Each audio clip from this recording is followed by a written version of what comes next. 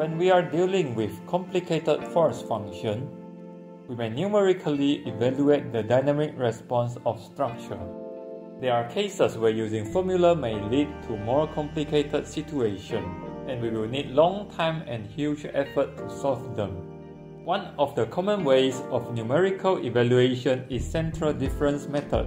It is also known as an explicit method of dynamic analysis. Let's establish 3 key points on the example of displacement response against time curve. The middle point is the response at the instance I, and the time difference between this instance and adjacent instances is called time step.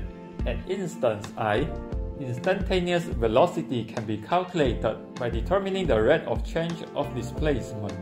We may use the displacements occurred a time step before and after that instance to determine it. How about the acceleration at the same instance?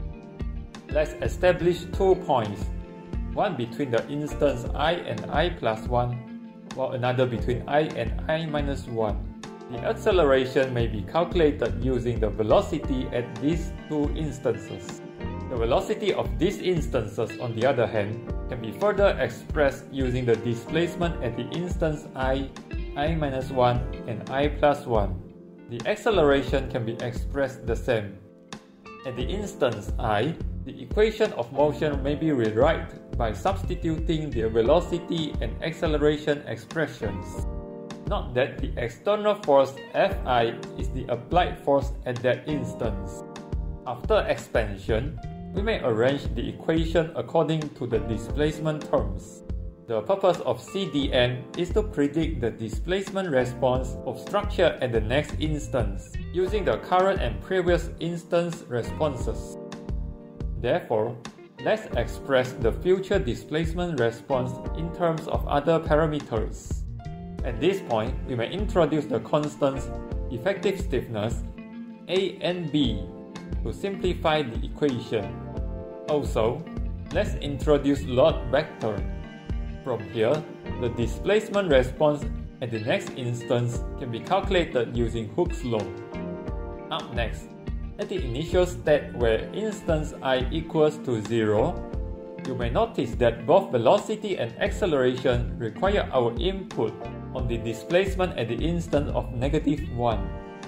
From a series of operations, we know this imaginary displacement response can be determined by using the initial conditions.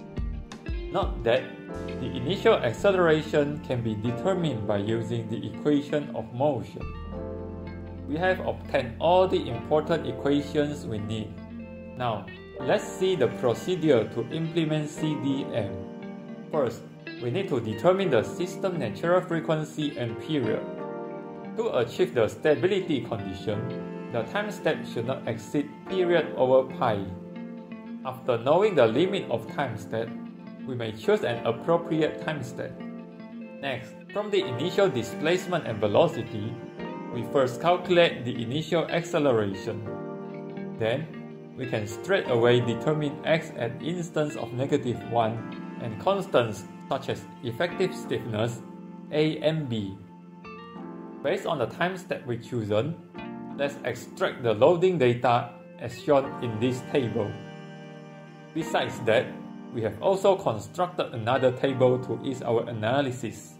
At the instance of I equals to 0, the corresponding applied force is 0 as extracted from the loading data. We can also plug in the value for xi-1 and xi columns. The load vector can now be calculated using the parameters shown in the same row. Finally, by applying Hooke's law, we can predict the displacement response for next time step. Moving on to T1. Again, the force is obtained from the loading data. For xi-1 column, the value of xi at preceding instance should be used. Similarly, the value of xi column equals to that in xi plus 1 column at preceding instance. The load vector and next instance response should be calculated using the same formula. The displacement response for subsequent instance can be determined by repeating the process. The iteration can be continued even when there is no external load anymore. By doing so, we can inspect the response of structure under the effect of damping as soon as the loading ceases to apply. At the end of this example, let's have a look at force time and displacement time curve. Given this data, we may also construct a hysteresis curve by plotting force against displacement. Thank you for watching. If you find this video helpful, please share it with your friends. We will see you guys soon. Goodbye.